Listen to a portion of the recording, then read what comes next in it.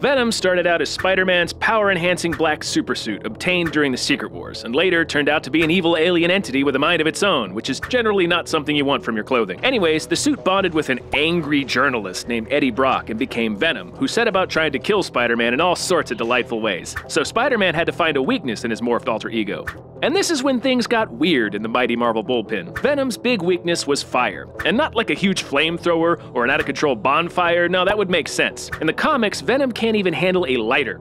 Marvel said it's because Venom is extremely vulnerable to heat and loud noises. You know, like a standard baby. And he's not simply averse to fire. In that comic, when Spider-Man whips out a Zippo, Venom's alien clothes just jump off his body to get away from the flame. The entirety of Venom's superpowers are his costume. So, like, what happens if he walks by someone smoking a cigarette, or a bunch of kids with sparklers, or like an electric blanket, or a loud tambourine? He goes from being Spider-Man's greatest foe to some naked guy in his 40s. Tough break, Venom. Tough break.